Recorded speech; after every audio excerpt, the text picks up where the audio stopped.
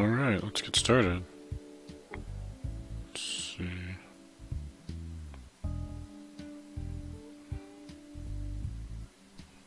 This shows that I'm still hosting C# Fritz. Exited host mode. See, it says still hosting C# Fritz. Come on. Alright, well, hopefully it'll pick up soon. Exited host mode and chatty, good. Let's make sure our fonts are big enough to read. I think they are. Bump them up a little bit. 16 should be good. Oh, I see what the issue is. This should be 100. There we go, that's better.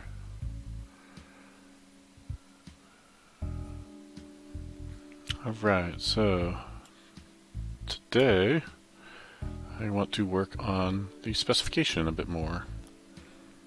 And my specification supports a bunch of stuff, right?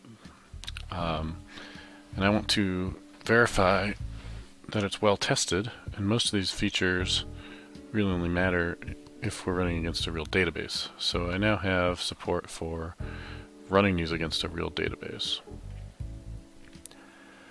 And I can test criteria, which I think I have already a test for. I haven't done order by, group by, paging, so we'll run through some of these. We're going to want to add, if we're going to have paging, we're going to add more of something to page through. I think posts would be good. So let's just make a little loop here for that. And let's just say I've got 100 blog posts.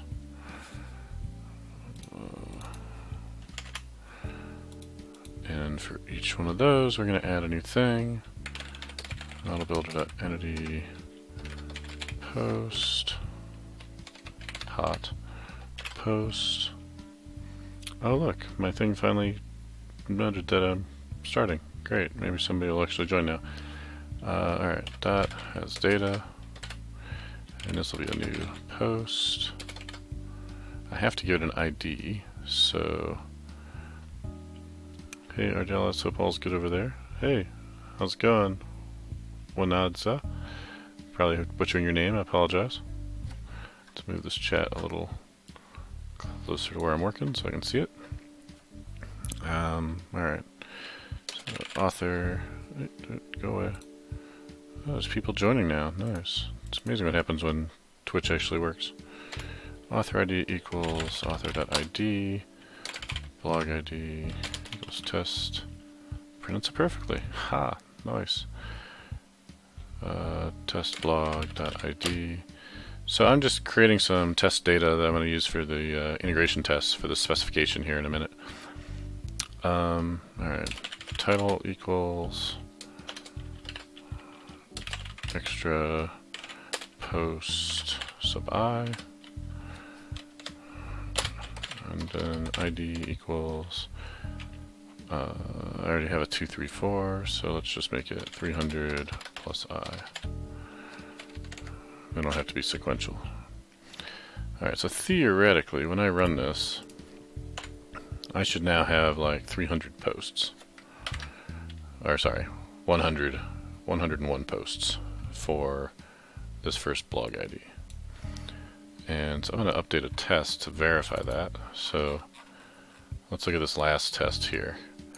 It says, go get a blog using this post blog post specification, grabbing valid blog ID, which is a constant, then asserting on a few things like it should not be null, it should have a certain name, and its post count should be greater than 0. I think it should be greater than 100 now because we just added all those posts. So let's just check and see if that works. Now the cool thing about how I'm running these tests is that I'm running them in a Docker file. So, or in a Docker container, rather. So, if we look at the run test batch file, it's going to do a Docker Compose build step. I only need that because I keep changing my tests and other things, and it won't rebuild the container that the tests live in unless I add this step. But if the tests, like if I were doing this in a CI system, I could skip this and just do the Docker Compose up, because it's going to be a new build agent anyway. So I think that should work. I haven't got that part working yet. Docker Compose up is going to run the containers, and there's two of them. We'll look at the Docker Compose YAML in a second to show that. And one of them is going to hold these integration tests. The other is going to hold SQL Server. And so let's just take a look at that. My Docker Compose file is up here, and it's pretty simple. It has the tests in one container, and those are built with the Docker file that I'm going to show you in a second. And it has this wait host environment variable, because I'm using a third-party tool called wait that you can configure to wait in a few different ways. You can have it wait for a certain amount of time, or you can wait until a certain port starts listening, and that's what I'm doing. So it's going to wait until the database container port 1433 responds, and until that happens, it's just going to sit there and you know, periodically check. Meanwhile, over here, this is a Docker container that's going to hold our database. This is Microsoft SQL Server running on Ubuntu Linux. We're configuring its password to be this very secure password right here, and accepting the end user license agreement. This database is only used in the course of running these integration tests, so the security model on here is not important. It's not going to have any real data in it. So let's look at the Docker file. Now, the Docker file, again, this is just for the integration tests, and I don't actually need that, I discovered, so that can go away. But we're going to start from the Microsoft Core SDK 2.2, and we're going to basically copy everything into it, and then we're going to run, well, we're going to also add that wait utility to it, and we run wait, and once wait is finished, then we run this .NET test. And in the results directory, we're going to throw that into /var/temp. Where that's important is if we look back at the Docker Compose, you can see I'm mapping locally test results to in the container var temp. So that's going to be how I get the test results out of that container so I can see them. Alright, so if we drop into PowerShell here and we do run tests here, you'll see this in action. So here it's building my test container, and now it is running Docker Compose or Docker Compose up rather. And there it built SQL Server. It happened very fast because I've done it before on this machine. The first time you do this, it takes a while because it has to pull the images down. But the images are now local on my box. Just ran unit tests, 1 of 1 successful. I've got logging turned on for EF Core to help me with diagnostics. And here you see it ran all those tests. It took about 4 seconds. 3 passed, 1 failed, and here's the issue. I expected it to be greater than 100, but it only found 1. And I think I know why that is. So let me come back here. It didn't actually rerun my code because I have to do this. So if you make schema changes or what should I call this? Seed data or schema changes, then you have to delete the database and then create it, because otherwise it'll just keep the database it had previously and it won't actually seed it with the new stuff. So I needed to do that. So let's run this again. I don't even have to build it locally because it's going to build it inside the Docker container. And so here we go.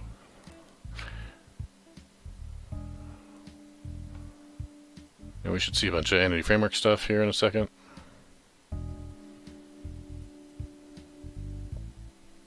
Oh, and I should do that, and I should do that. There, I just tweeted some stuff. Marked myself as online. Okay, so when you do the database thing, you'll get these errors, but it still actually works. So, yeah, this is pretty new to me as well, Align Dev, saying it's a good use for containers. I just discovered it a few days ago, so I'm pretty excited about it. It's working well for me. What I haven't yet gotten to work, I haven't tried yet, is putting this into my dev pipeline. So I'll be really excited if I can get this running in my Azure DevOps pipeline for this package. Alright, so it says it's failing with this error, but it still works. The reason I have that drop database or ensure deleted on the database turned off is because you can see this takes a lot longer. It's actually destroying the database before each test. And there's 4 tests, which is not a lot, but it's taken a while. So I don't want to do that every time. These are read-only tests. It's a specification, so it's just running queries. So I don't need to destroy the database normally. I just need to do it when I make changes to how I'm seeding it or to its schema.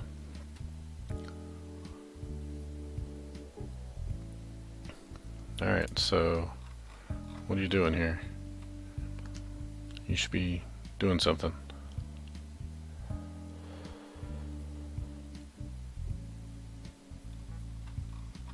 How many tests have we done? So like there's all my new posts. That's working. Not sure what that null column is. Blog ID, content. Okay, I didn't give it any content. That's fine. So the seeding is working, creating is working, but this is failing. I'll just, okay, there it goes. Kill it, yeah. Alright, let me run it one more time without that ensure delete. It should run faster. I just want to verify now I should have all passing tests. And the reason why I'm adding that data is because we're going to start doing paging tests. And I want to make sure those work.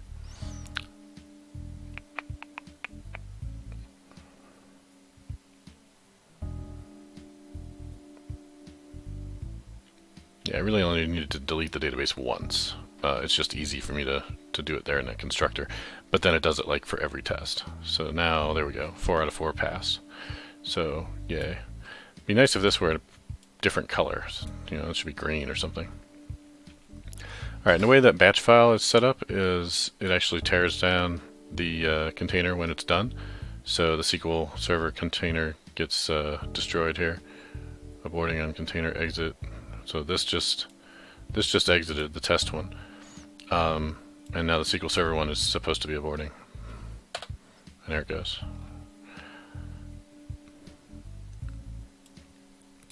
Alright, so now let's write a test. So we're in here, and I want to have a test that will let me page through posts, I think.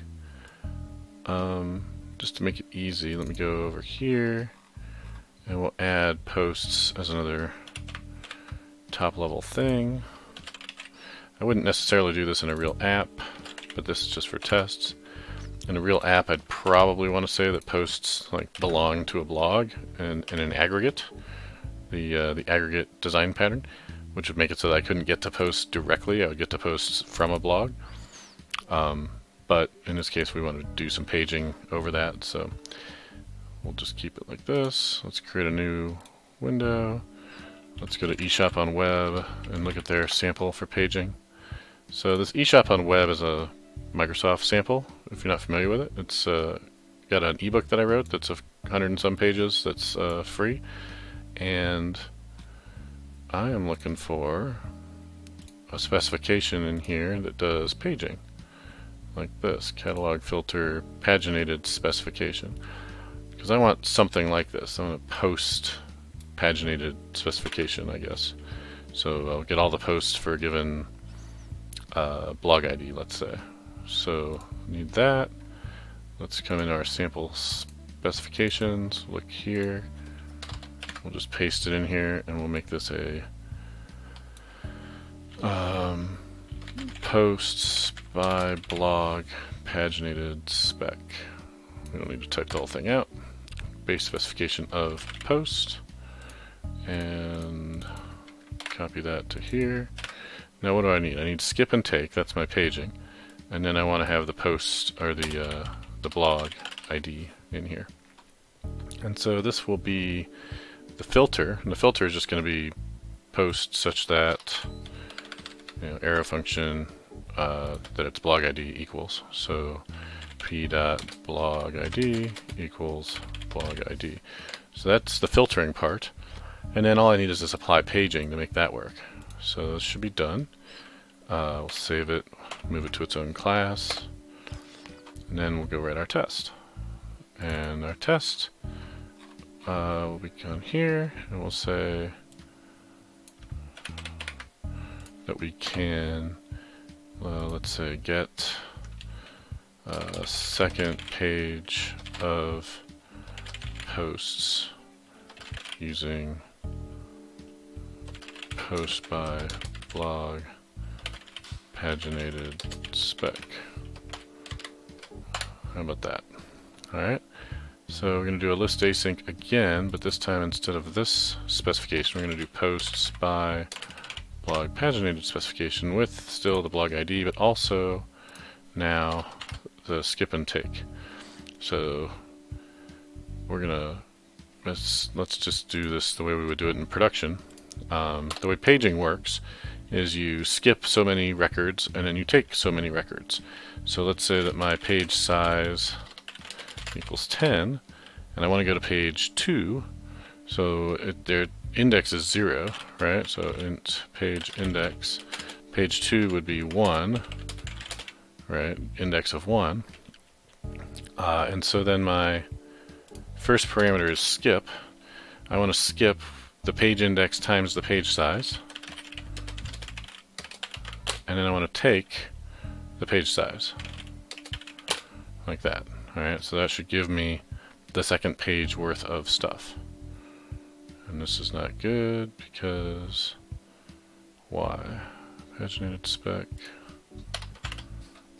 takes int skip. Those are ints. Cannot convert from a spec to an iSpec of blog. I'm not sure what it's talking about. Post by blog paginated spec.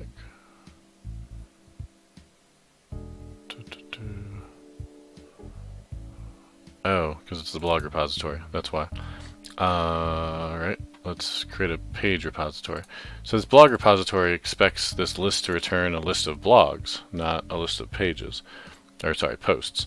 So I need a post repository. So we'll just create it here because I'm not using it anywhere else yet. So var post repo equals new ef repository of post.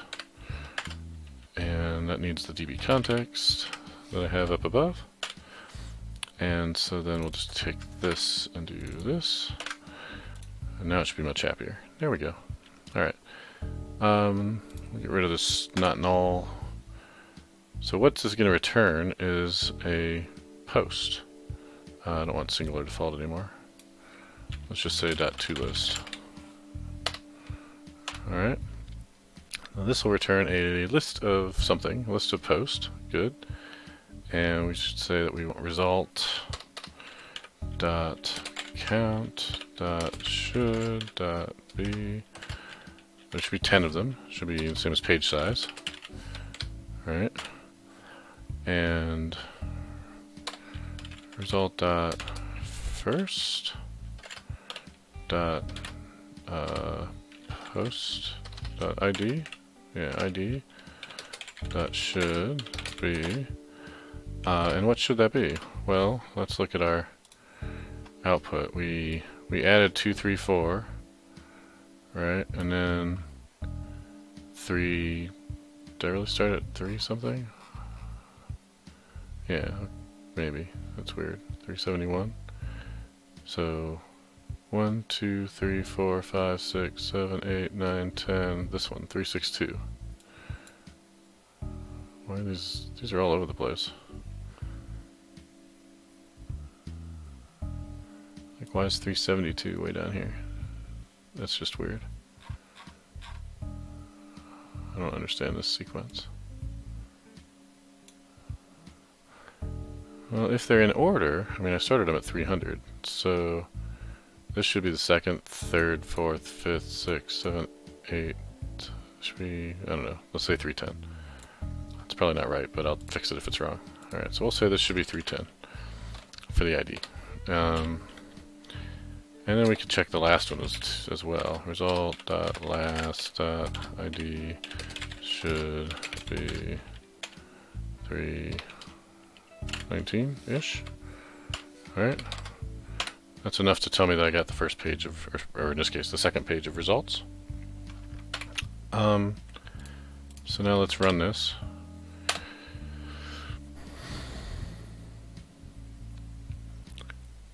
Now I can run this with code coverage turned on too. I haven't done that yet.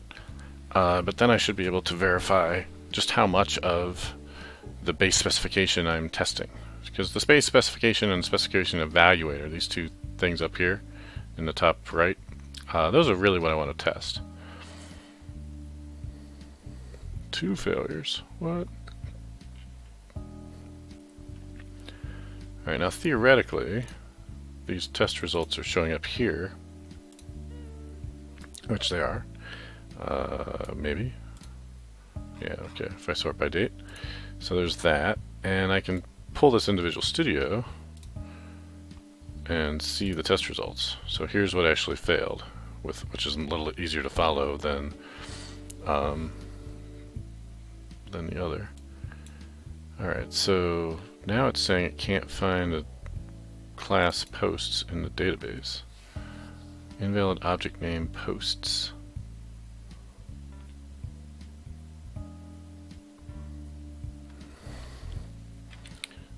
But I know, because I can see what you did. Alright, select from posts.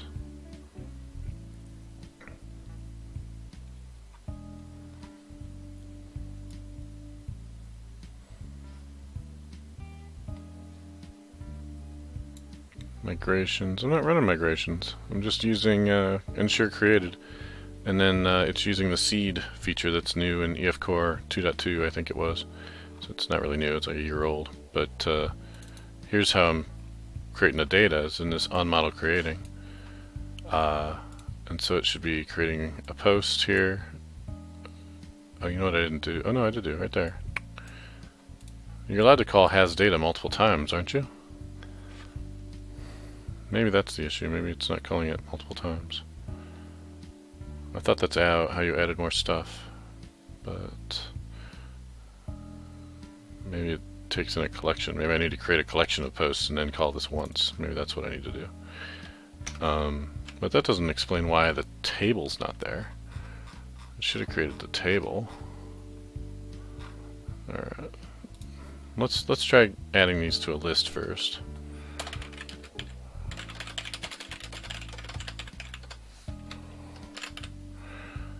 And post list.add. And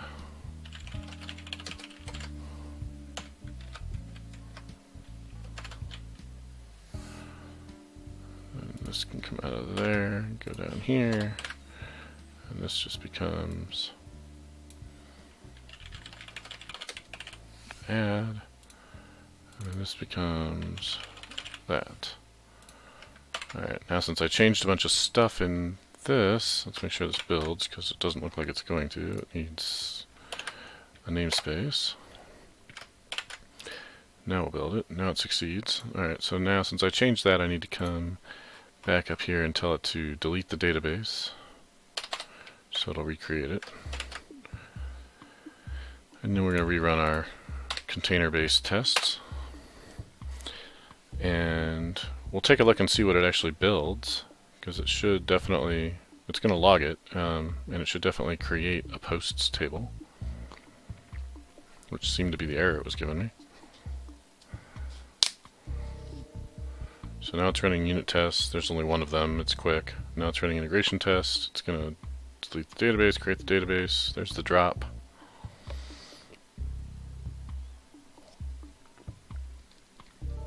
Ignore this error. There it goes.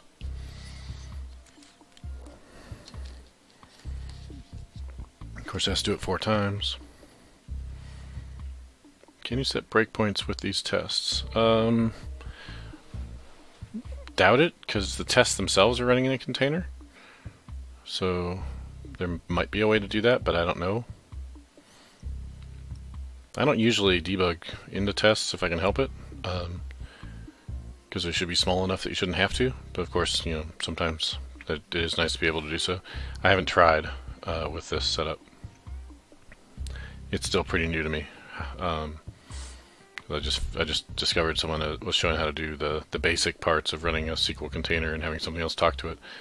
Alright, cool, look at that. Our new one failed, which is fine. I kind of thought it might. I don't know how it failed, but let's just grab this TRX file and see. So there's our new failure, and I'm just probably off by 1. Yeah, off by 1. So expected first to be 310, but found 309. So we'll just change that, and we'll be good. So let's make this 309, 10 more than that, should be 318, because it's 10 total inclusive. Let's turn off the delete so our tests run faster again. I think the main issue was that I was not doing the seed correctly. And that should be good. So we should be able to run these again. For some reason PowerShell doesn't want to print out the last couple of lines in my prompt at the end. So I have to hit enter for it to show it. Otherwise it just looks like it was hanging. Alright. So without having to rebuild the database every time, instead of taking a minute, it takes about 15 seconds. So it does definitely help. There's the unit test, took 2 seconds. And here's the integration test, took 4 seconds. And now it's done, and hey look, it gave me my prompt back. Alright, so that's commit worthy. We got another test working. So we'll do git add dot, git commit dash n, added a paging test, push. Alright, maybe mounting source code directly to Docker container can help in applying breakpoints, something like VS Tools for Docker does. Probably so, yeah. I am mounting the test results already, so I could also mount, you can have multiple mounts, right? I could also mount the actual test source code folder, and then, or the bin folder really is probably all I need, so I can get to the PDB file. I think that's all I need for debugging to work. I'm not very expert at that kind of thing, so probably I would just go Googling to see if someone else has done it before I would try and spend a lot of time on that myself. Alright, so can we do code coverage though? That I think is more interesting to check out here. So I think I just need to say collect coverage true, and I just need to change that in the Docker file here. So this .NET test command, let me see what I've already got in here. So I'm already collecting code coverage, I think, in my Azure pipeline. So it should have the command arguments that I need just to make sure I get it right. Yeah, so here's my collect coverage equals true, and tell it the format. I don't know if I care about the format, but sure, why not? So I think I can take that and put it right here. Like that. Collect coverage true. Output format. Where does it go with that coverage?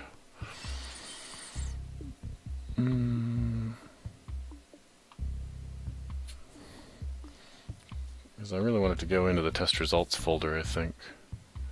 So .NET test code coverage specify output file. Code coverage report.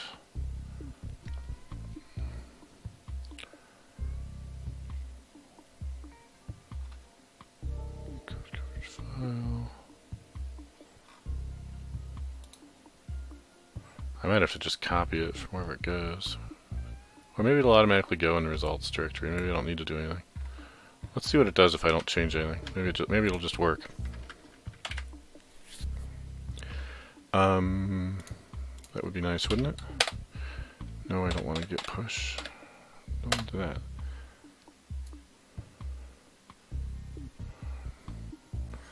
Alright, let's go look at our test results output. You gonna give me coverage here, maybe? I'm guessing probably not, but we'll see.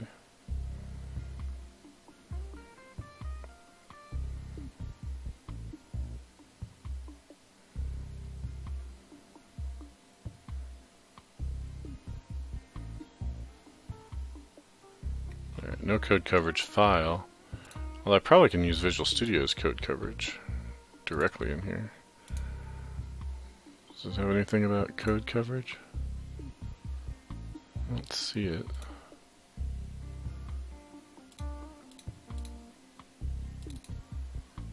I don't see any way to see code coverage from this.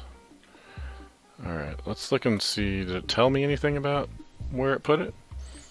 Usually it'll say it generated a code coverage file. So there's my results file, went there.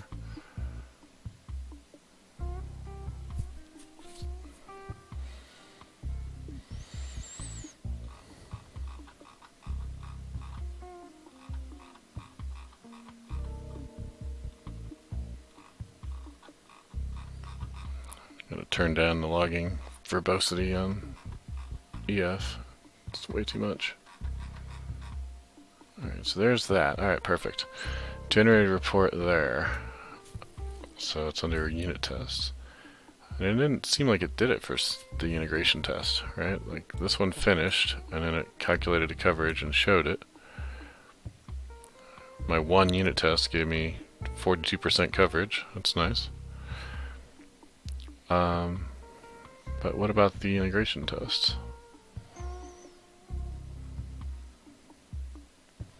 Results file went there, coverage file went there. Generating report. Alright. So down here, it told me that, and it didn't do anything else after that. It ran the same .NET test. I'm not sure why it's not giving me code coverage there. Alright, let me see.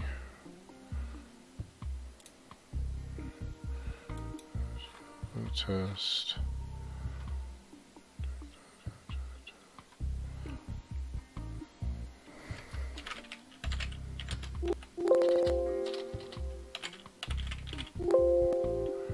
How do you not have coverage?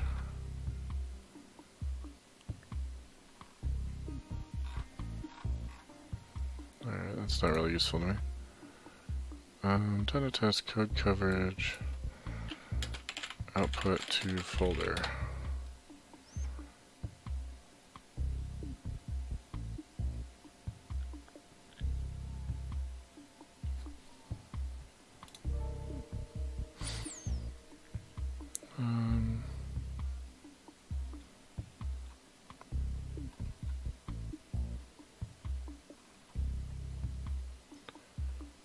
Logger, log file, results directory. Who did that?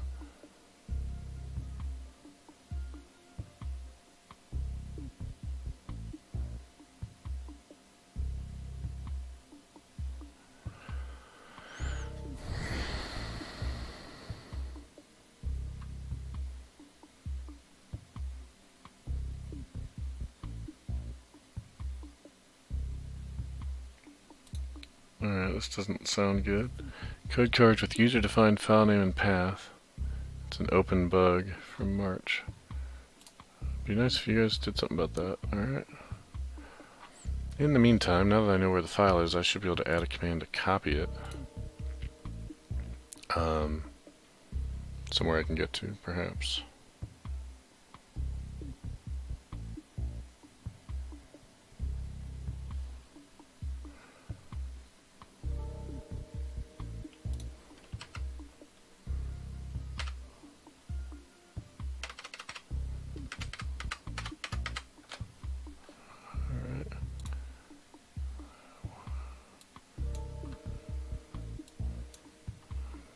Okay, give me 1 sec, I gotta check something.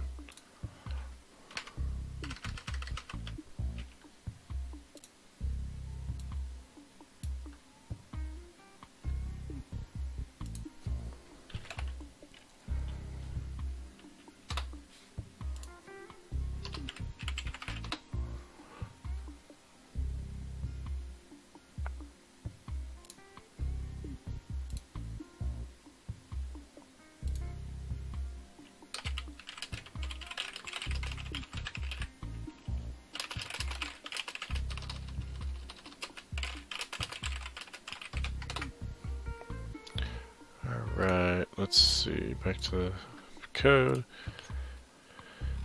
I really don't know why this isn't reporting coverage, but I need to get that other file out of the container best thing I could do is put it into that test results folder. So I just need to add a copy command to my Docker file so that after the .NET test happens, it moves that. So here, we're going to do all that, and then we're going to say, and how can I copy it? I'll just do copy or move, rename. I guess it depends, it's Linux, so it's going to be MV, right? I don't is that running Windows? I don't know what that's running on. We'll try MV.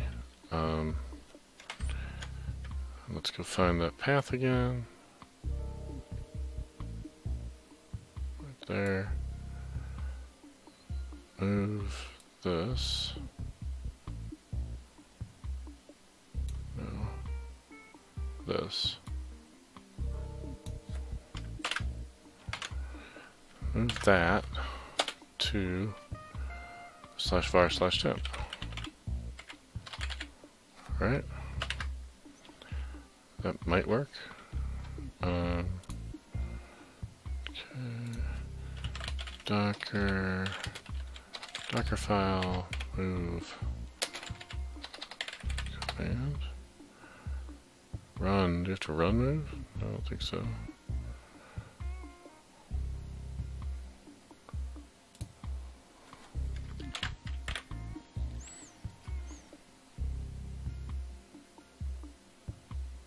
Okay, that looks like it works. My other question is Docker image Microsoft SDK net core. That's pretty much the one I want, right?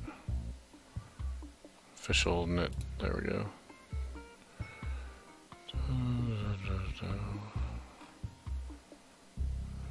Okay.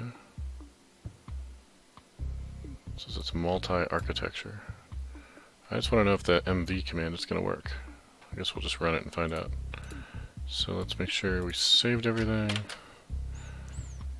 Everything still works. Alright, let's see if we can move that output file. And if it works, it should show up here. And I still have to figure out why code coverage is not running on the integration tests, because it really should be.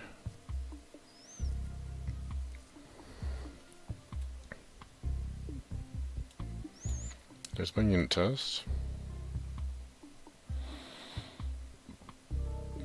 Hey, look at that, it worked. Wow. Okay. Now what can I do with that? Let's open it with code, I guess.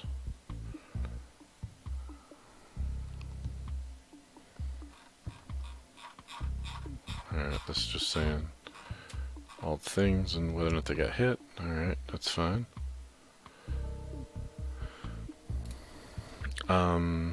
Pretty sure it doesn't include the other one. So it's something with this error here. This cross-targeting thing. I think this must be what's causing the integration test to bomb right after they're done. Unable to locate repository with working directory that contains directory app source Ardalis.Specification. Build tasks. Build cross-targeting.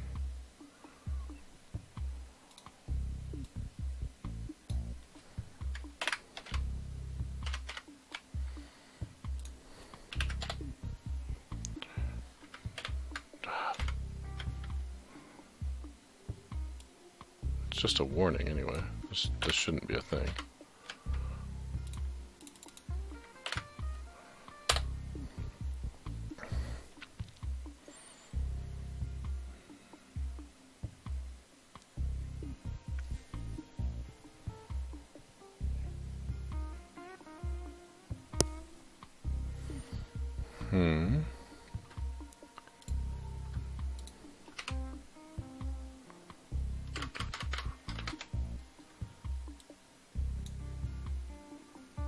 Alright, I do not see why that is not running. That doesn't seem like the issue because that's just a warning. And to get target, why is it doing anything with Git? Microsoft build task Git.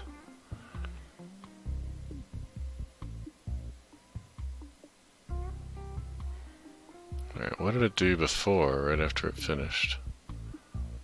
Right here. The very next thing it does is report here, calculating coverage result, right? It ought to do that. So it did the result file.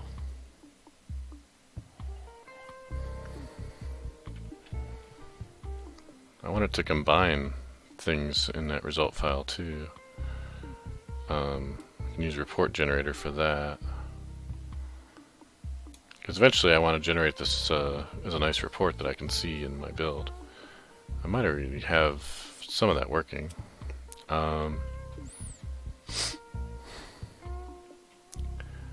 wonder if I tell it to only run the test on the integration tests and not the unit tests.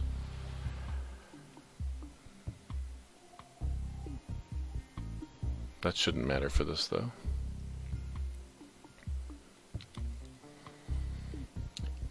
Alright, I'll have to punt on code coverage for now. Let's keep on adding some different tests. I like that this worked. That lets me get the coverage file out of there, which I'm going to need later. And I might be able to just run my run test script from Azure DevOps. I haven't gotten to that yet either, but we'll see. Alright, so I don't have a nice code coverage visualization right now that tells me what I have or have not covered. So let's just kind of eyeball it. So looking at specification, these last two tests are the only ones that even use a spec. This one uses blog posts with spec, and this one uses post by blog paginated spec. And the things that they do, if we look at those two specs, are filter based on the ID, and then this one adds to the includes, and this other one does apply paging. Alright, so if we're looking at base specification, we can say we've done criteria, check. We've added to that list of includes, check. We haven't done anything with include strings, so that would be something to try. And that would be pretty easy. And then we haven't done any of these ordering group by, but we did do these. I think. Is paging enabled? Did I do something to enable that? Apply, oh, I called apply paging. Right, okay. That's what I did. Yeah, so let's do this one because it's trivial. I'm going to do the exact same thing as this, but we're going to do it with a string. So blog with post spec, blog with posts using string, and this just becomes posts.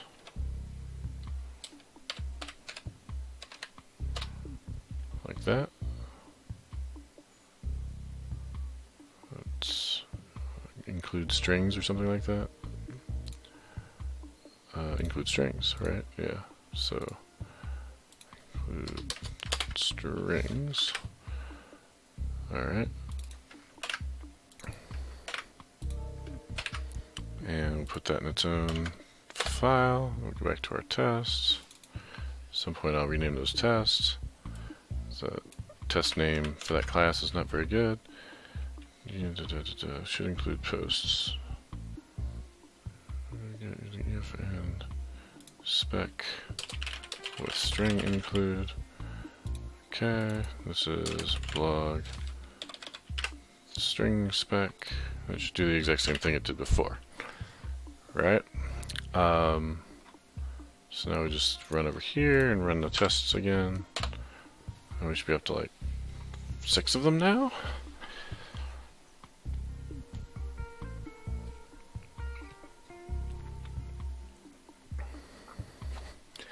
And then the next one we're going to do after that, I'm assuming this one's going to work, is ordering.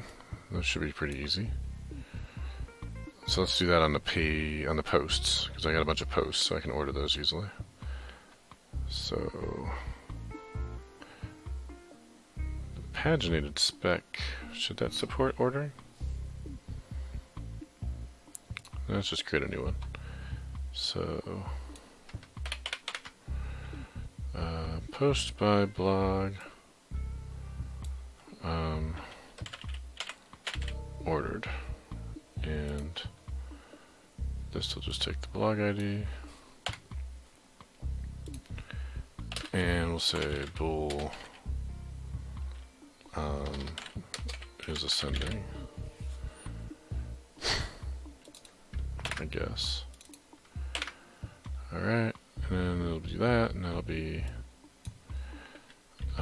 if is ascending, then we'll do order by post. What do you take? Order by what?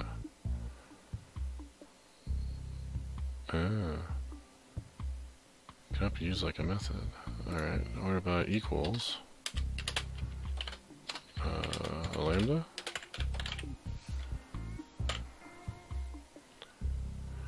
Func of post comma object. That should work. Can't be used because its setter is inaccessible. Alright, how do I use order by then? Private set, private set. Is it add order by? Apply order by. Alright, so I want to apply order by.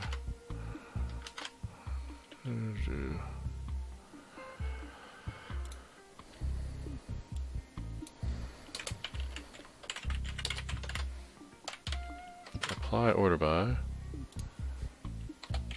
else apply order by descending.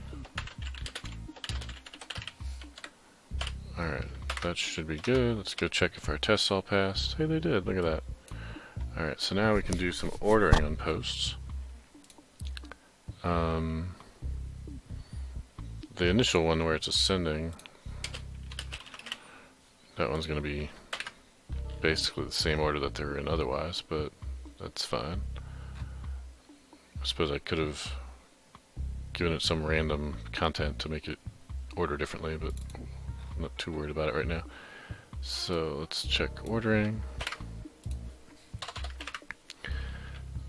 Get posts. Get posts ordered. Get posts with ordered spec. Don't need any of that. Let's push this post repository up to the top. So up here, do public ef repository post. No.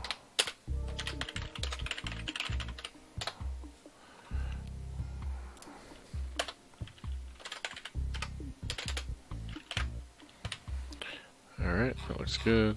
So now back down here at the bottom, post repository is gone. This is going to be underscore post repository, and here as well. That goes away. So the result is just give me that, and it should be in the correct order. Result.count. It's going to be all of them. But the first ID should be 234. And the last ID should be 399 or whatever it was. Right? Int. That's the wrong one. What did we call it? This one.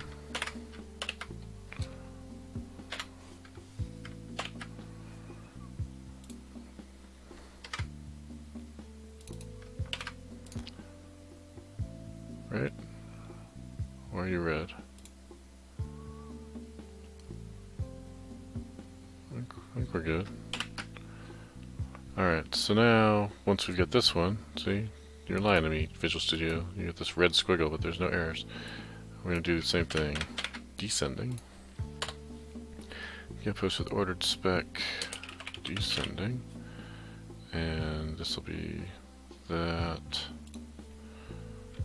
Blog builder. Ascending is false. And these should be basically reversed.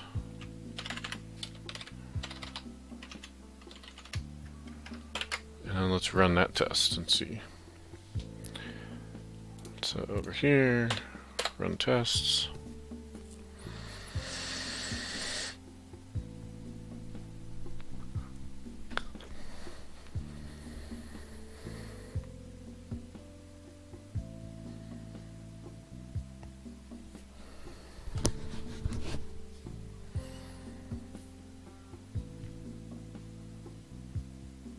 Eight and 8. Wow. First try. Oh, what's this? Oh, it ran a unit test after. That's interesting.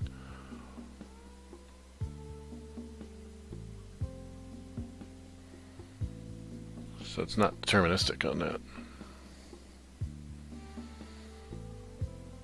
Okay, so why are you only generating code coverage on the unit test? Oh, I know what it is. I don't have the stuff I need for the other one. That's the problem. Edit the project file, add coverlet stuff here. When I created the integration test project, I did not add those things. Did I? No. Let's try that now. Alright, one more time. The issue is going to be whichever one it does second, it's going to copy the coverage file over top of whichever one it did first. So that's not going to be ideal, but I'll sort that out in a minute.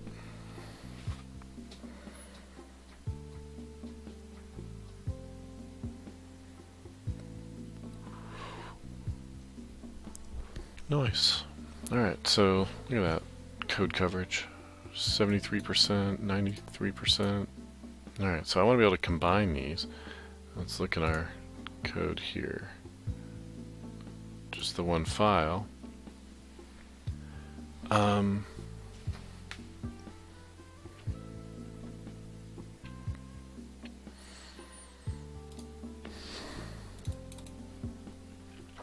Let's see.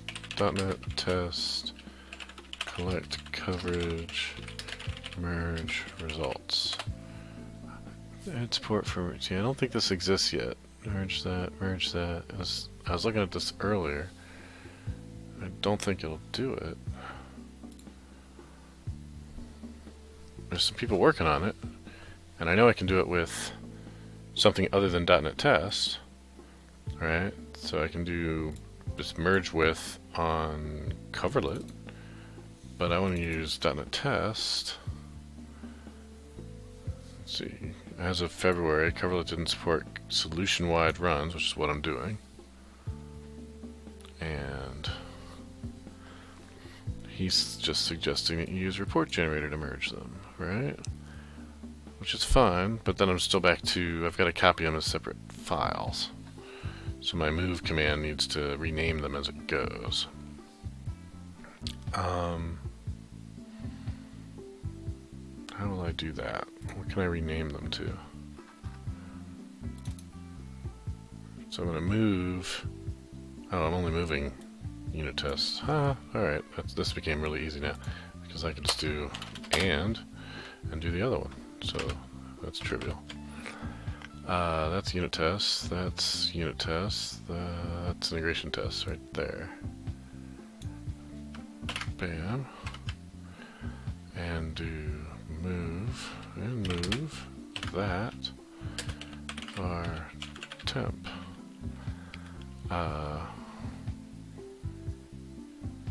Okay, so this will be var temp whack coverage dot unit dot cobertura dot xml.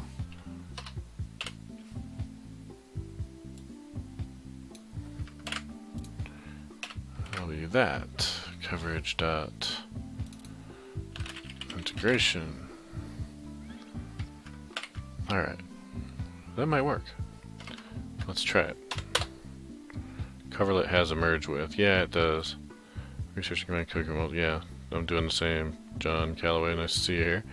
I'm using report generator for this exact purpose. And I don't know if I don't recall if I have it installed right now here as a global. I think I might. But let's see if we get the files output. The next step is going to be to use report generator on them. Alright, so everything seems like it worked. Let's see if I get the two files. Unit integration, perfect. Alright, so from here I should be able to do report generator. And it works, right? So then I can say, here's my reports, and that can just be a semicolon, right? And those are in test results. So I can say report generator dash reports colon test results whack, and then what's this thing called? Coverage.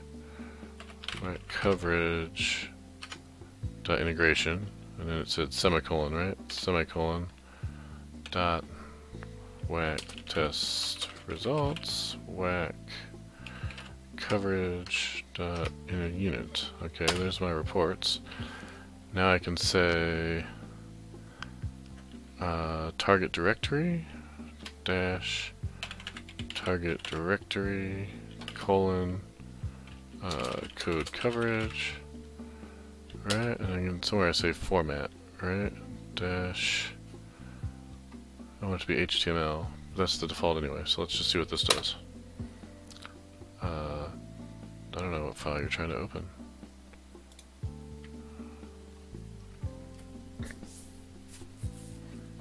Report generator, dash reports, didn't like that. Let's see. Do I need to quote them? Sometimes that's a thing.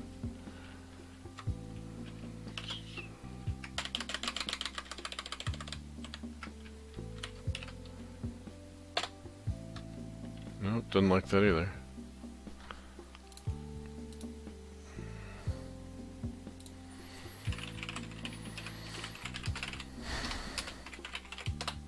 Alright, so I'm Googling for report generator CLI example.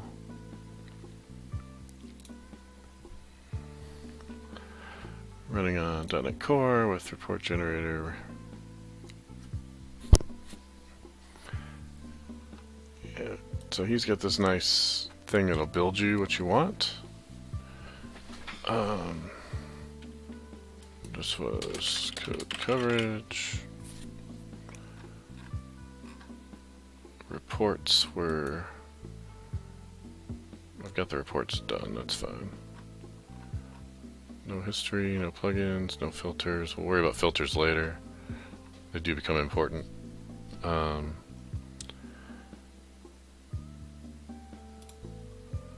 Dash reports, whatever. Okay. .NET report generator DLL. Okay, so he's quoting each one of those. Like this. Maybe. Aha, look at that. Worked. Well, got a different error. Alright. Loading report integration. Loading report unit. Analyzing the classes.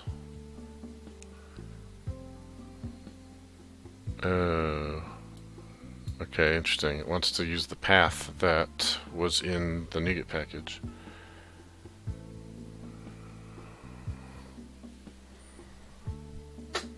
But it did create the report, so let's see. Let's see how bad it is. Okay, look at that. That's not bad. Probably if I click into these, there might be problems. No? Everything seems fine. So it gave me some errors, but it seems like it worked. EF spec evaluator is at 100% coverage. For line coverage and branch coverage. So, okay, so I want to see on base spec what have I not covered. And I should be able to scroll down. Ah, that's where it's missing. Alright, I can't scroll down and see the file. Callaway's got to run. Am I going to write this up in a blog post later? Yeah, probably eventually. This will be on YouTube, and if nothing else, so we'll get to that. I'll hit export to YouTube at the end of this.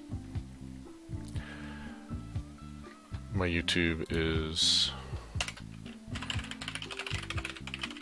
that, for anybody that wants to see archives.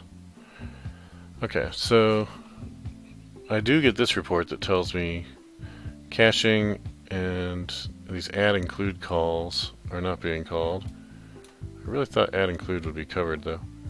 Paging is good, but we haven't done group by. So we gotta do grouping, and we gotta do caching if we want to do caching, and for some reason the add includes don't seem to be working. Test coverage isn't detecting them. And this is pretty low. Alright, so what do I want to do with this report generator script that I've got here? Because I don't want to lose that now that I've figured out how to do it. I'm just making another batch file, I suppose. Let's just do that for now. I want to run it in the build at some point, but let's do new text document get coverage .bat. Yes, I would like to change it. And I would like to open it with code. And I would like to paste this in there and fix that. Alright. So theoretically that'll work. Let's try it out. We'll come back in here, come back over here. Here's my code coverage report we just looked at. We'll delete that. It is gone. And we'll just double click on get coverage. It does its thing, and it's back. It's back, baby. Alright. Cool. So that is something I can check in now. I think. So Dockerfile, test project, we added the necessary things to collect coverage. We added some tests. We've done a lot of stuff here since my last check-in. Ooh, wait. I don't want code coverage to be in there, so I need to add that to my git ignore.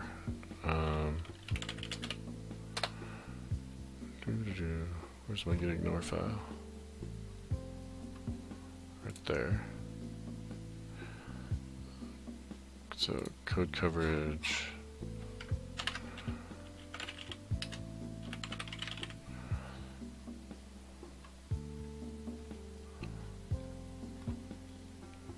Whack, code coverage whack. Alright, so I'll just do sure. That. Alright, what do you see now? Dockerfile. Alright, so let's just do it from there. So we'll do our commit message, adding code coverage, and doing some other things, and more tests. Do that, and we'll push it. Okay, so caching. The specifications don't do caching, but they do come in handy for generating the cache key. So if I wanted to get a particular blog and I wanted to have caching, like this blog with post spec, there's no reason why this couldn't have caching. We could just say enable cache, and then what does this thing want? The name of the specification and the arguments. So name of blog with post spec, and then arguments is just the ID, right? So with that, I would expect to get a cache key off of this spec, I think. So let's do a new test for this. This could actually be a unit test. I'm not going to put it in the unit test project because the specifications that I'm using are all inside the integration test project. I could put those in a shared space, and probably I will at some point. But for now, let's just go here. We'll create a new one. Public test. Enable cache should set cache key properly. var spec equals new blog with post spec for some blog ID. Blog builder dot valid blog ID, like that. Okay. Now, since caching is enabled for it, we should be able to verify that it's cache key. Spec dot cache key dot should be, and what should it be? It should be blog with post spec dash. Let's do a $.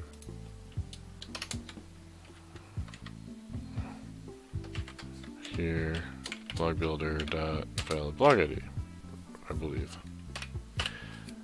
Let's go double check my implementation on that. Enable cache does a specification name dash string join dash on args.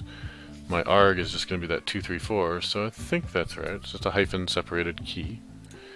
That key is what would be used by a cache engine, but that's outside of the scope of this. This is just a unit test for whether or not this key is being generated appropriately when this spec says to use it. So that should be good. Let's add a to-do on this. This could move to the unit test project if specs were shared in separate project. Alright, now let's run it. Actually, like I said, this one I can run right here. So, run the test.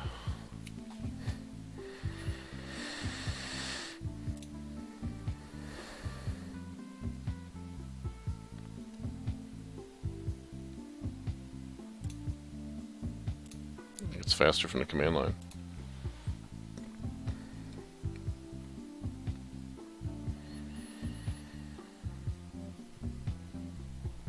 Boom. Did not work. Why did you not work? Network related while trying to connect. Oh, right. Okay. Yeah. This could be a unit test if it weren't in a class that has a constructor that's doing this and trying to talk to a database. So that database that I'm connecting to that you see up here, this connection string only works inside of that Docker Compose environment where those two containers are next to each other. So I can't run these tests locally. I can only run them inside that Docker container. And so with that, let's run them.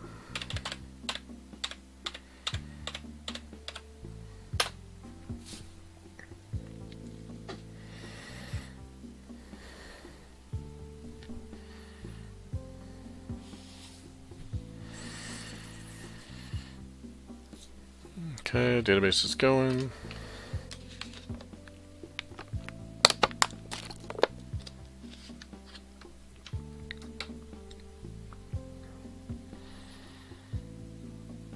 %93 branch coverage. Not bad. And they all passed, so that's cool. Alright, so caching we're done with. Now, what else did we have? We had grouping, I think. Yeah, group by. So what would I group by in my sample data?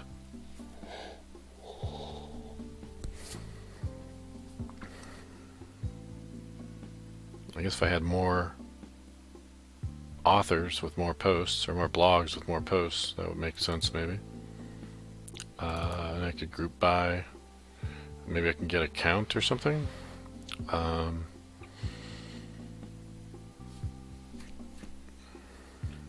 Not sure the scenario where I need group by is the thing. I don't think I use group by in eShop on web.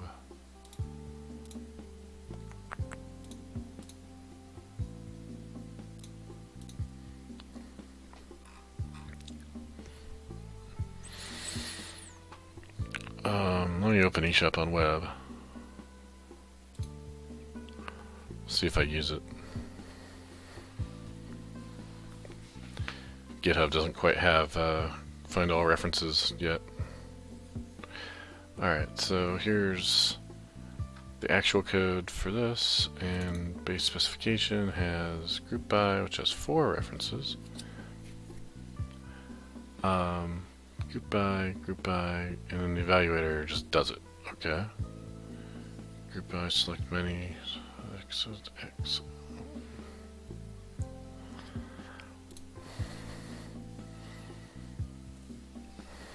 I don't have a good scenario for when I need this. Let's see. Link. I definitely don't use it very often. Link, group by example. Group query results.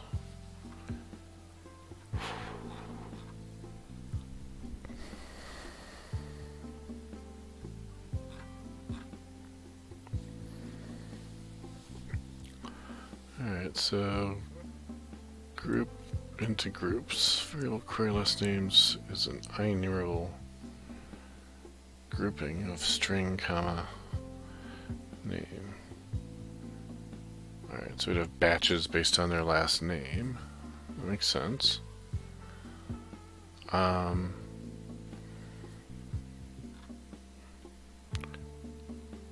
Right, okay.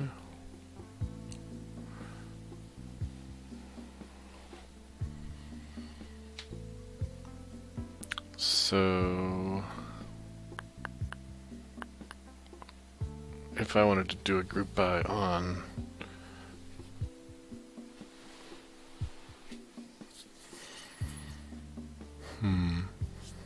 how would this work with blogging?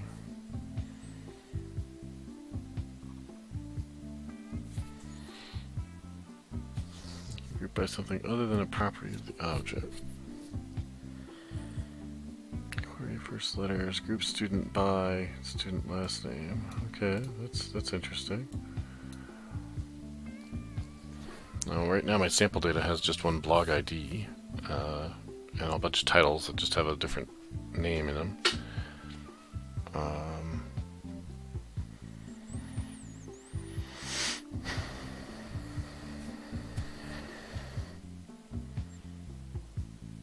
And this returns something different. This returns a grouping, not a list of standard results. So I'm not sure how to deal with that either.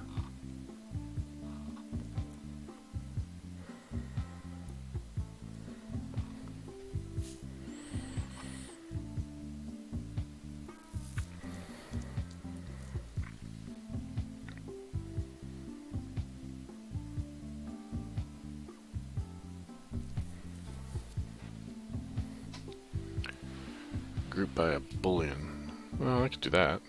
Alright, so what if we do a group by a boolean and we just do like whether or not it's an even or odd ID or something like that. So let's try that. That's trivial. So alright, so in here in our tests we're going to be able to support group by. So take this, come in here, group by should work properly. We get a spec. We're gonna go and fetch results, and this will be a posts grouped by ID, and we'll create that over here.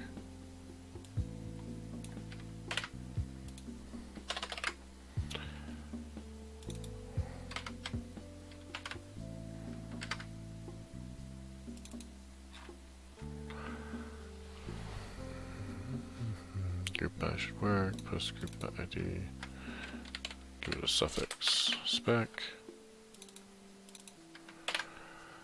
There's that, come back in here, make it that, make it that. I don't even need to have it be by blog ID anymore. So it won't even have a criteria, will it? Needs to be. That's fine. Base p true. So it's going to fetch all posts from all blogs. but we're going to do apply group by, and group by expression is going to look like this. ID %2 equals 0, p such that p.id %2 double equals 0. Now that should allow me to get back some groups, and specifically there should be a true group and a false group, I think. So it should look a lot like this. Console write line student group dot key. So it should be a group with a key of true and a group with a key of false, I think. Move that one out of here. Move that one out of here.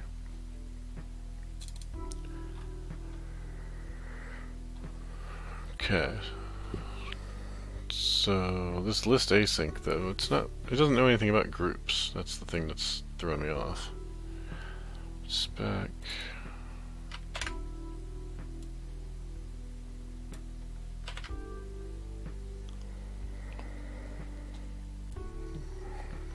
How do I tell it what to select from the group? Because in my evaluator, include, that's fine. In my other evaluator, if there's a group by, what am I doing? There, I'm doing a select many off of it. Okay. How's that going to be different than like an order by?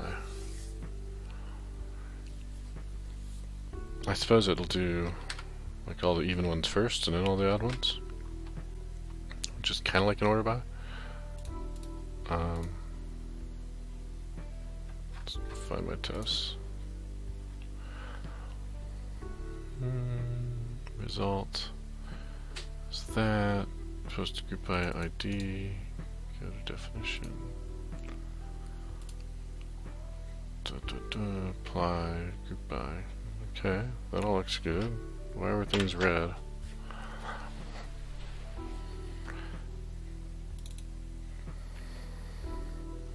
Alright, I got rid of the constructor argument, so I don't need that. Get a result, and we can just assert that the first result should be something. Maybe 2, 3, 4. And then result dot skip 1 dot take 1 dot ID. This will be the second one. That should be 300 maybe. So if it's gonna do it, dot first. Alright. So my thought here is this did grouping with true first and then false. So in my case, when I say true on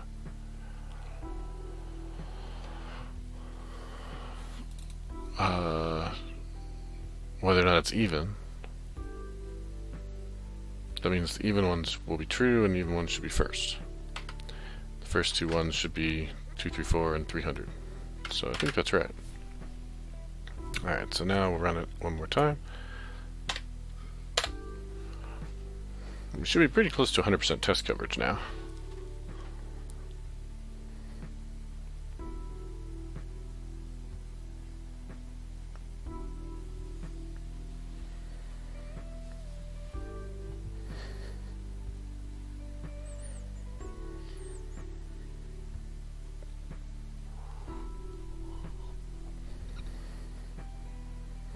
It failed.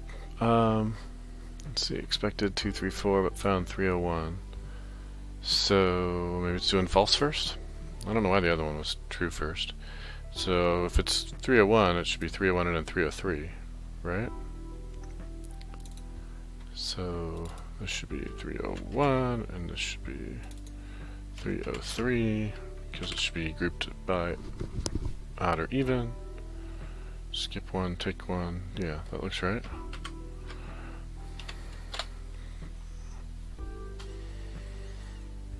I know the first one's right because it told me. I'm guessing the second one's right. The 303.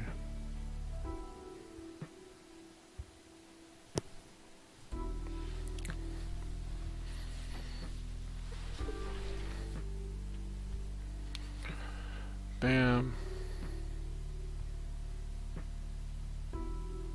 Ooh, so close. Expect that cache key to be this, but found null. Alright, why would cache key be null? Blog with post spec. That's not even the test I was working on. Let's look at that TRX file.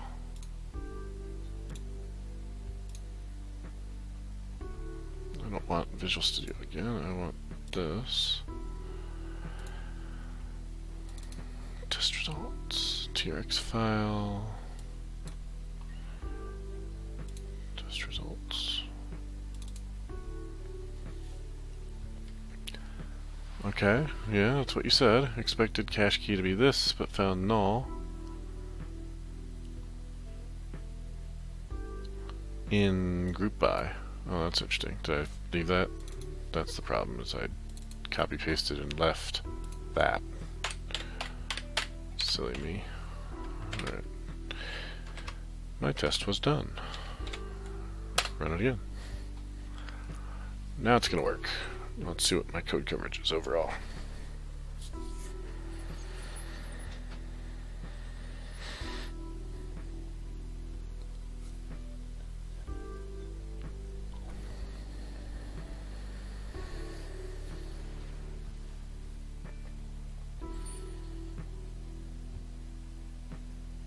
%, branch coverage, 90% everything else, 10 out of 10 successful. Nice. We'll live with that. So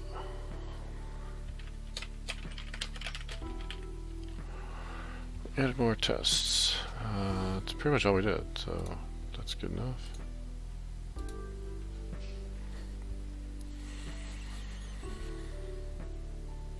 Okay.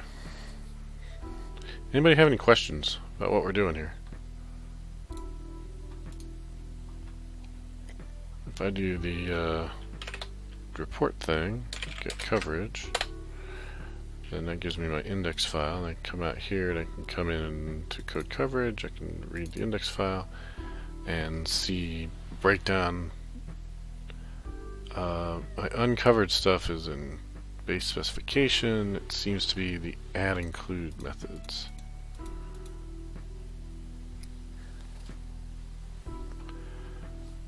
Why are those? Did I do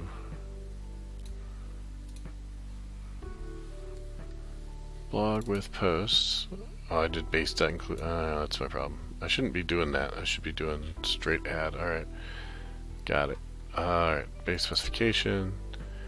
Because this is a list, I can just directly add to it instead of calling this. I don't know if that's really a problem, but it is breaking my test at the moment. I could make it so I don't expose that as a list. That might be an improvement, actually, because I really don't want people just willy-nilly adding to these lists. So I can expose this as an IEnumerable, I think, and it'll work just fine. But it will make it so. Yeah, I'm gonna change that specification.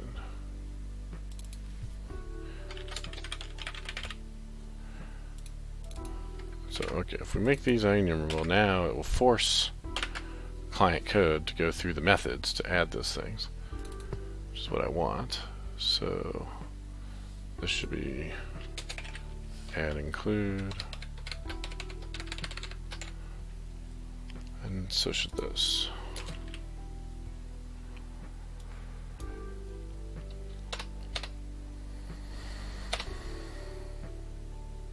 What are you called? What do you mean it's not add included string? I'm not changing the right thing.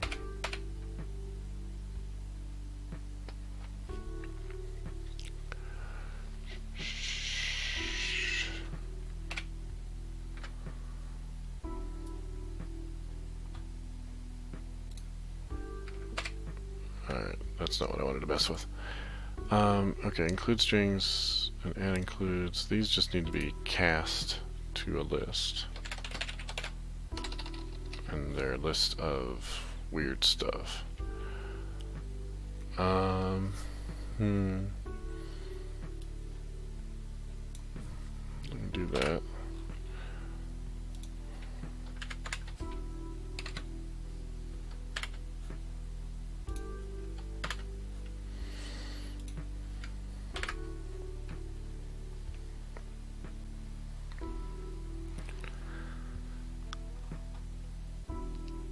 Includes, not add. Alright, that's what I want. And I want the same thing for this other one, except it's just going to be a list of strings.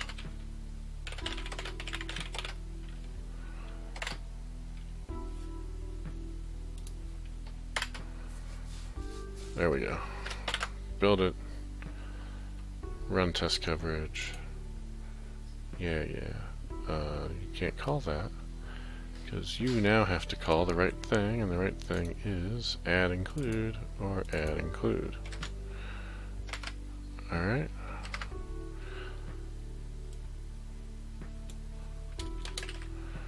Add include. Like that. Now the compiler will force me to use the right thing. I'll do it here as well. Add include. Everything's happy. Run tests.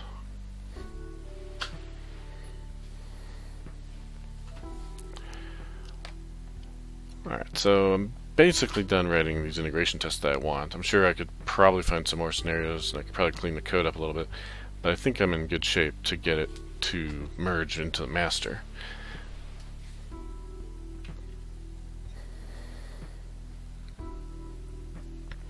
I did break compatibility because I changed that IEnumerable. Woohoo, look at that, 100%. Sweet. So we'll have to check the version number. Alright, so there's that.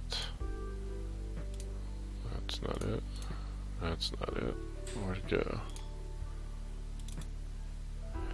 There we go. 100% line coverage. Yay. Okay. So let's use VS Code to do our commit here. And we change spec to not expose list. Added tests. Push this up. And let's do a pull request. The other thing, currently my Azure pipeline runs the test and only runs that unit test, and it works. Depending on how I set that up, as soon as I merge this in, I'm going to get problems. There's no merge request option there, so let's just go out to here and let's see if it tells me I should merge that in, and it does. So I can create this merge, and we're going to say adding integration tests using Docker hosted SQL Server.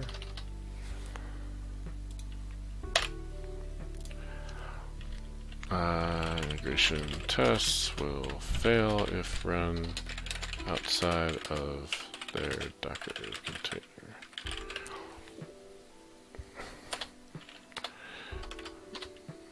Modified base specification and interface need to bump version number. Okay, there's my pull request.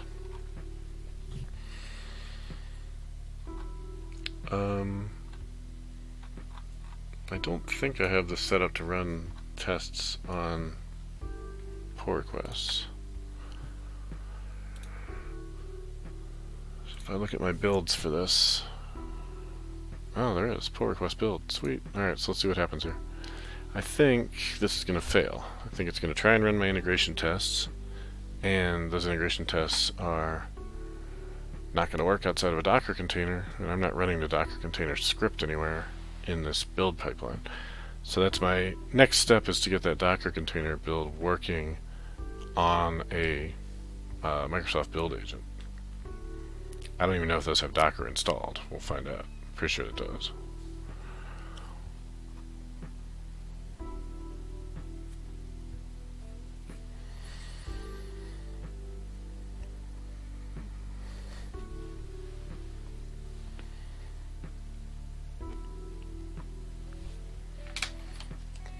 Anybody have any questions?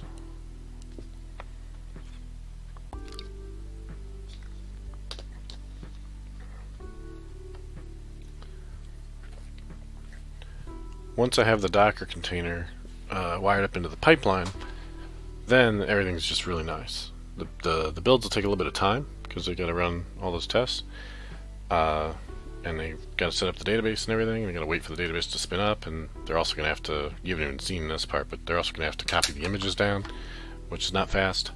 Fortunately, Azure is going to have a pretty fast network connection, but it's still just going to take time. So these builds currently, if we look at the build history, this is a tiny little project. They're taking about 2 minutes each. I expect that to double or triple, if not more, once I get this all working. So they're not going to be the fastest builds ever, but they will at least do all the verification, and that's what I'm going for. So this .NET test I expect to fail.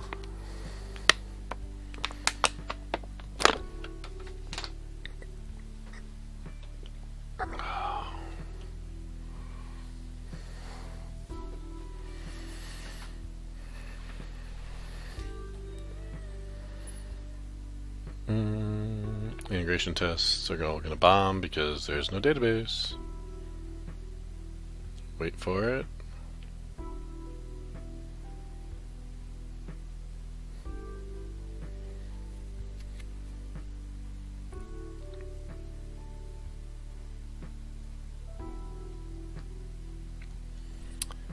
Boom.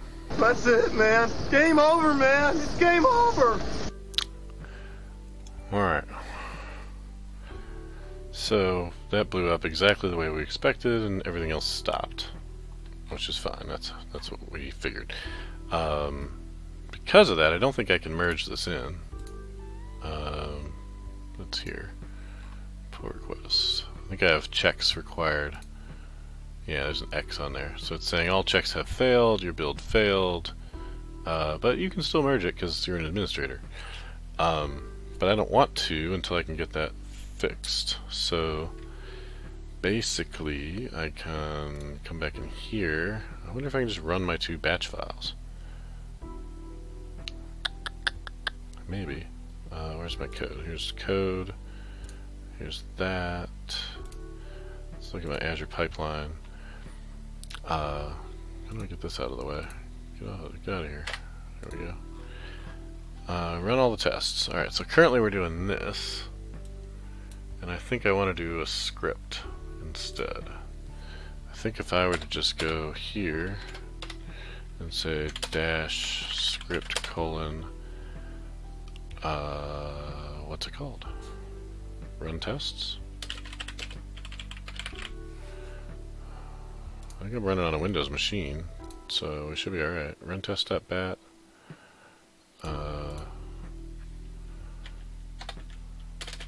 Display name, run test script,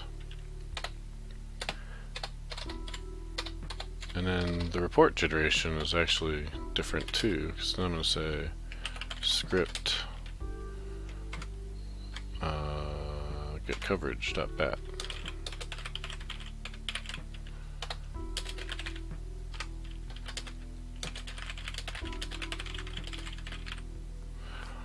Alright, so with that, I should be able to comment this out, and then comment this out.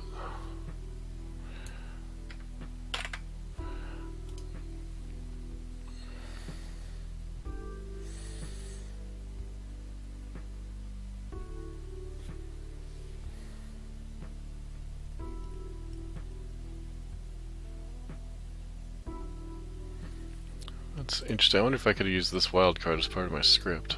bet I could.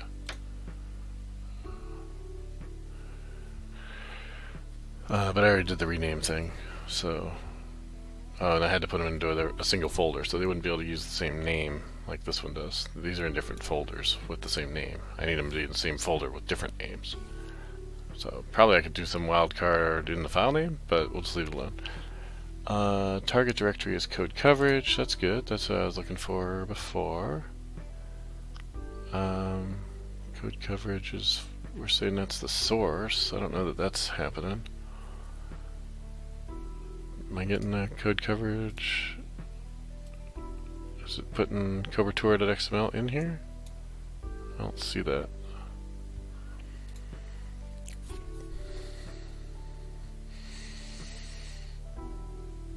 Code coverage tool summary. Oh, it's going to generate that. That's fine. This is okay. Polished code coverage results. Alright, that might work. I'm not sure. So let's commit this into my branch. Trying to get test script to run in pipeline. And push. Now, I may not get this working today because I got to be done in about 15 minutes, but making good progress. Got to 100% test coverage. That's pretty nice.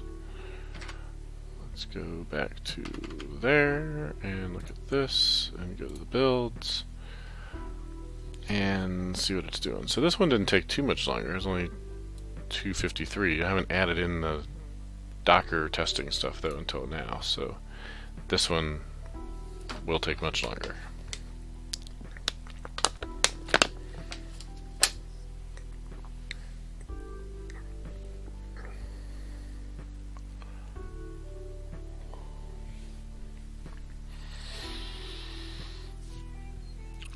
Alright, so how many of you use the specification pattern that are watching? Do I feel like typing and talking? Does anybody have any question like, why bother? What's the deal with this thing? What's the point? I'm kind of a fan of it, so I'm happy to talk about it if anybody has any questions.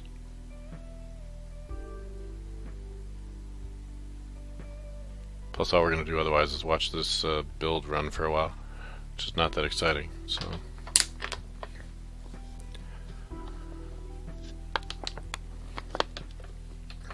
The report generator tool I'm using, I can show you that real quick. There's a link to it from the summary, I believe. There's the GitHub link is good. So I'll throw a link to this in the chat for you. I've been using this with a few clients and some of my open source projects lately. And it's pretty nice. One of the things I like about it is it will take in as many different report files as you want and then generate output from it, so that's handy. You can install it as a global tool. So this CLI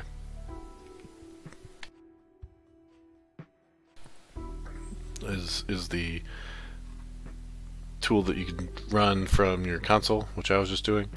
But you can also install this Azure DevOps extension from the marketplace, which is nice. So then it just integrates with your builds.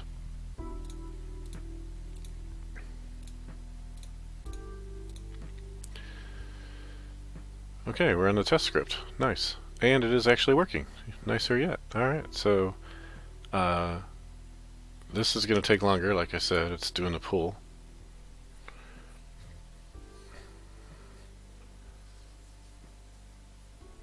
This could work. We'll see.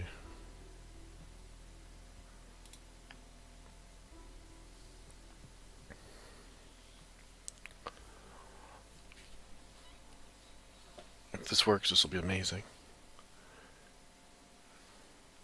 The thing about this is, like normally if you're doing integration testing, you have to have some sample test database stood up somewhere. And if you're doing that with any kind of CI/CD process, then inevitably you lock down your process to being, one at a time, one build at a time. Like right now I've just got free Azure DevOps for my open source project, so I've only got one build agent available to me anyway. But let's say you have a bigger team. You got, 7 or 8 devs. People are working in parallel. Pull requests might get merged at any time.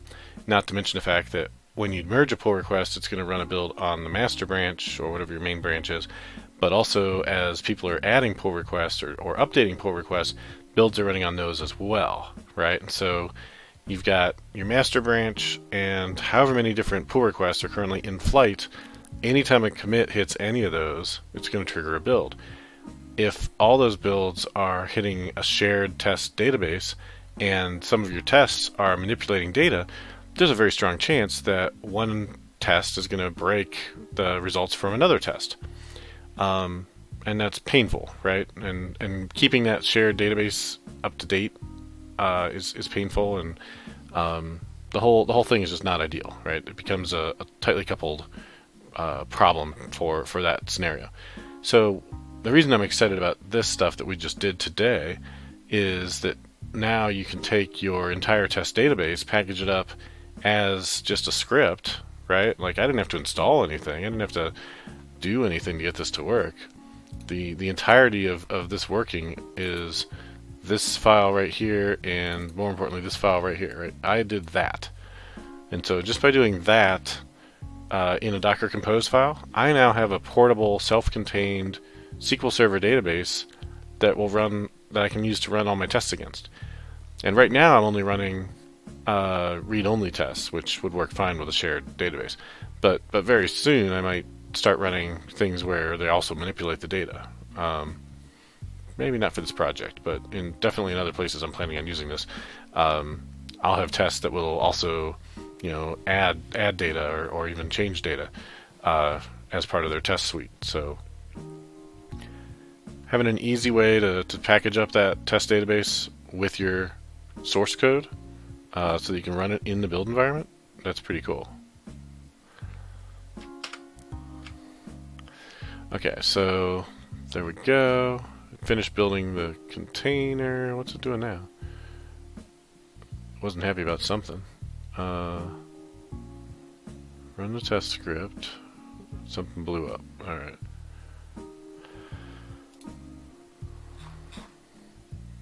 Service test failed to build. The command returned. Alright. So trying to do a /s/c chmod on wait didn't work. Chmod is not recognized. Oh, that's because I'm running on a Windows container now.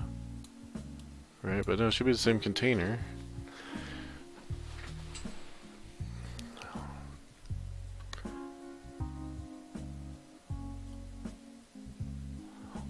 Okay, the whole appeal of Docker is that it's the same on anything. So whether I run it from a Windows machine or from a Linux machine, it should behave the same.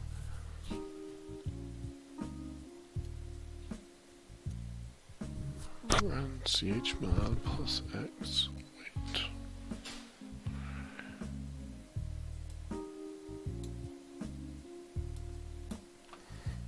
Chmod is not recognized as an internal or external command.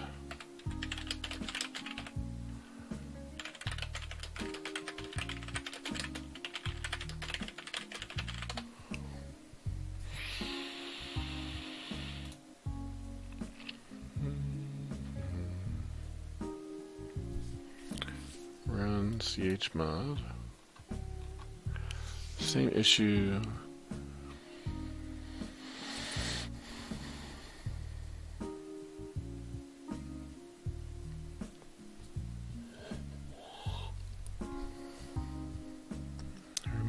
Move it, find it, chmod it.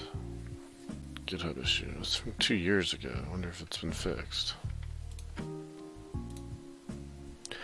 Oh no, still open. Alright, so I wonder if this is my problem.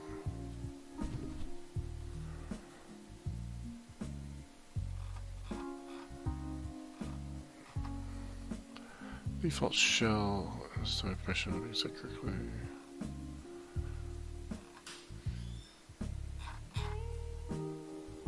Alright, this is last touched a year ago. I'm not sure I even need that chmod. Everything works fine on my machine, so why is it working differently out here? 5 of 6, chmod. Not recognized.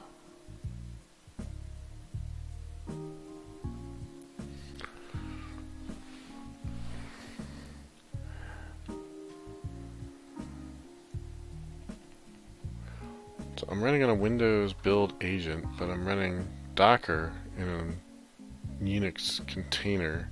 It can be confusing. And that Unix container chmod command works perfectly fine when I run it here. I don't know if I need it though. I haven't tried it without it. I got it from somebody else. So maybe I don't even need it?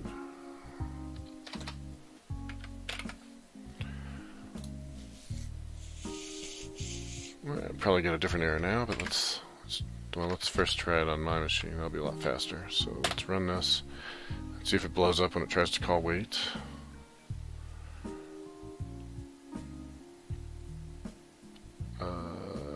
Did it wait? It didn't do the wait. Yeah, that did not work. There you go. Permission denied right there. Okay, so I need the chmod. Can't just get rid of it. So how do I get around this Docker issue, and why is it only happening on the server?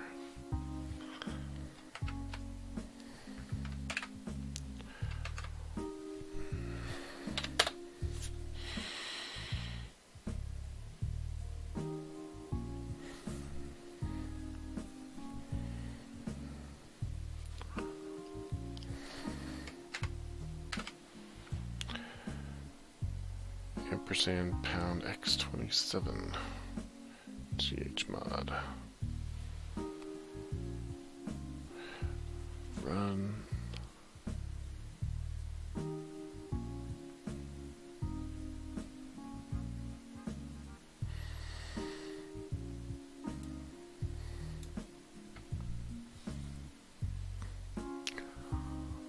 Command whack s whack c chmod plus x wait.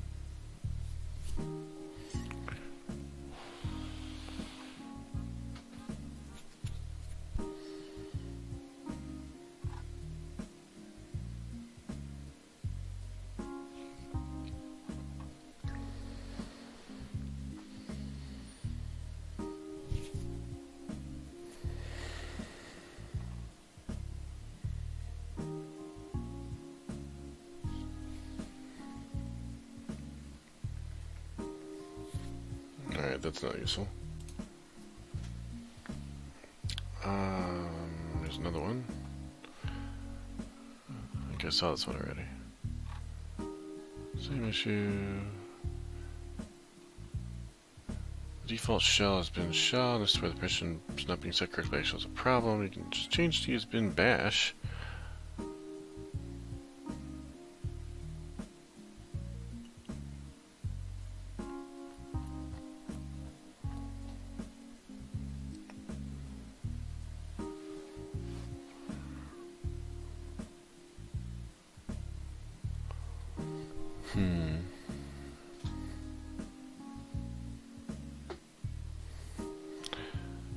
So if I run this, it might work.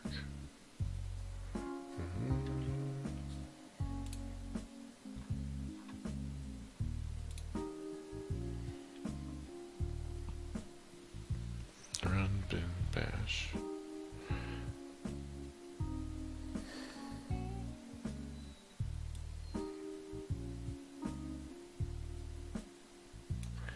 That's actually handy.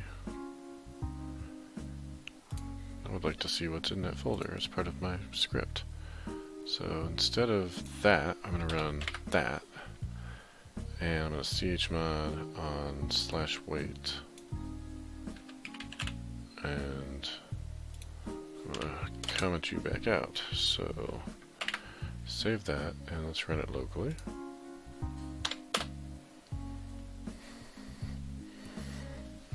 Alright, cool. Shows me the folder, shows me the -x. Stop. I want to see. Alright, so here we go. /wait's not in here though, so it's not really showing me anything. I guess I have to do an ls-la on /wait, maybe.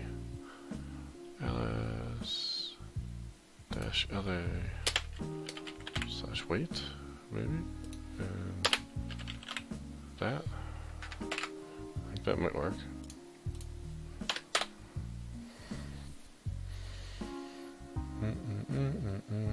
Yep, there it is. Perfect. Awesome. So, what that did, fixed my problem. Added the execute permission. And hopefully this all works. 100%. Yay. Alright, cool. So, let's go push that up. Fixing chmod issue. And push. And let's see what this does. This is nice. Delete that. Delete that. Delete that. Occasionally I do close tabs. Still need that. Let's go to builds. And got about 5 minutes left before I have to get back to other tasks. No error information where it failed. Oh, it didn't fail. Are you talking about the previous build? The previous build, it told me what the error was.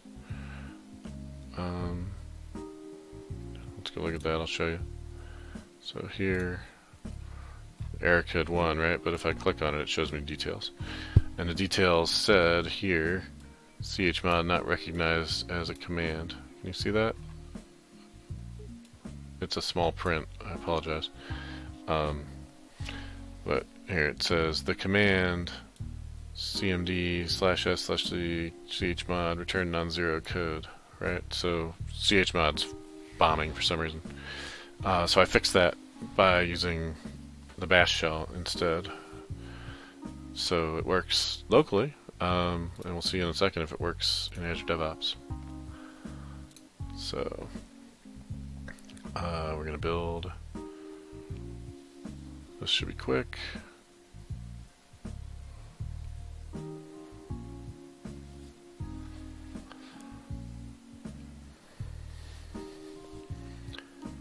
Right, yeah, it wasn't red. Alright, there we go. Run our test script. So this is where we'll see if it works.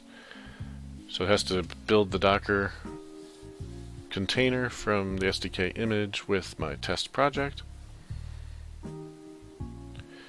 Integration test happens in which server? The integration tests run from the Docker container that's being built right now. So the Docker file that's in my project that you can see here. I don't open a file. Here we go. So this Docker file right here, this is what's being built right now. This is going to copy all my test stuff. It's going to copy everything, really. But that's going to run .NET Test, right? So there's two servers involved from a Docker perspective, and it's in this Docker Compose. So this one has the test in it, and it basically has all the code that's in this repo is in this one. And this other one is just the database. That's all it is. It's just SQL Server. So I can connect to it, I can add data to it, I can create databases, create tables, and then run my test against that data once I've created it. Don't need this, don't need this. Alright. So this part takes some time, because it actually every time has to build the container. And so it has to pull down this image, and this image is a few gigabytes, so the good news is it's running in Azure and it's talking to Azure, so it should be fairly quick.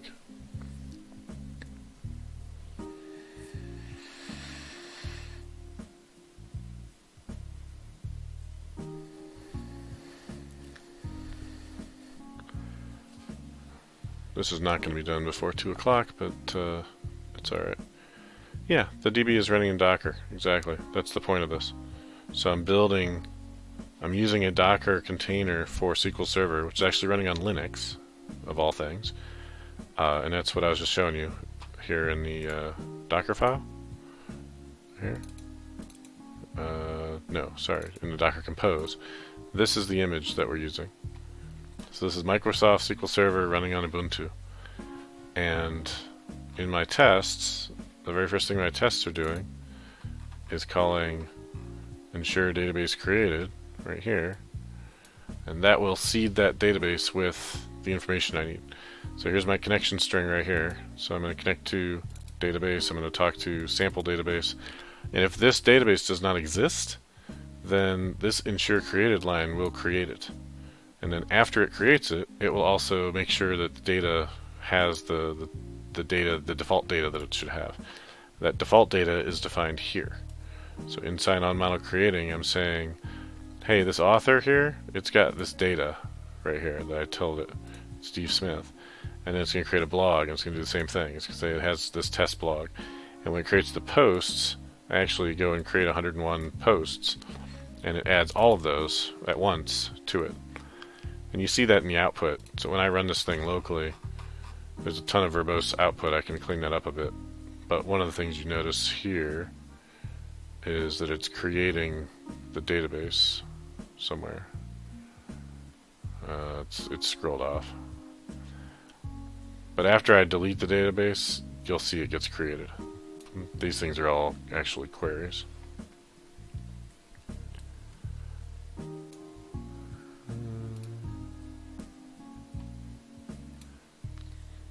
No problem. Alright, so let's see. How close are we? Oh, it blew up. Man, what do we do now? Is it chmod again? Step 5 of 6, run this bash thing. System cannot find the path specified. Path to what? /wait is there. Maybe bin bash is not there. Because I'm running on Windows, so that's probably what the issue is. But it's a Windows build agent, but it's running this command inside a Docker container. The Docker container is going to be the same OS for everybody. So it shouldn't be a Windows thing, should it? Can't find the path specified, but you're not going to tell me whether it's this path or this path.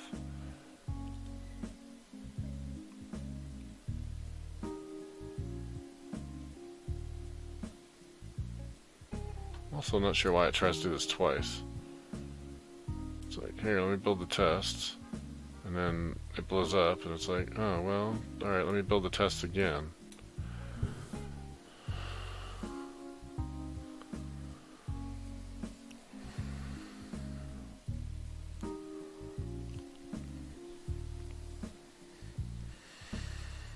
So this add command should have added /wait. And if that's there, then it should work. System can't find the path specified. I wonder if it's bash that it can't find. Docker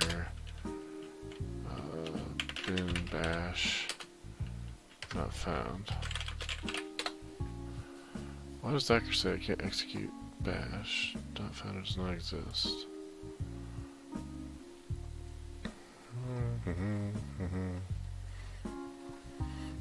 Most likely not the correct error. Looks like that does not found, it does not exist.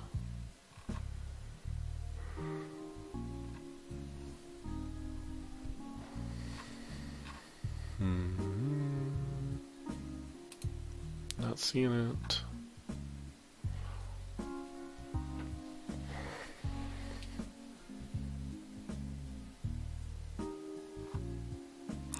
Alright. Not sure why that's not working. I gotta troubleshoot it some more.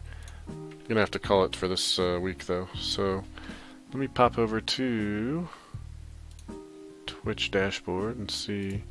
I think C# Fritz is still running right now, isn't he? So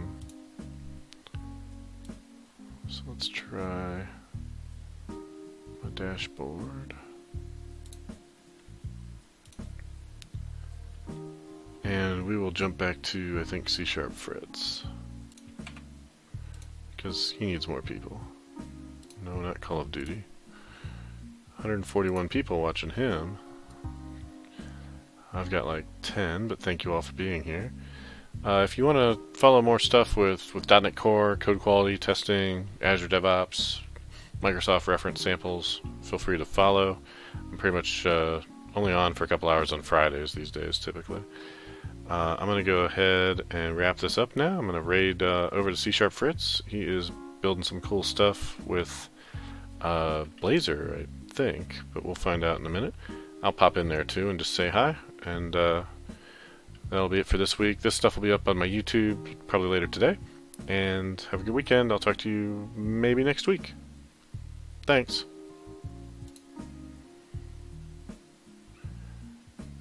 Don't disappear until you get raided into C# Fritz, then you can leave. That way he sees how many people I send him. Raid now. Do it. Alright, did that. Now I gotta shut down OBS.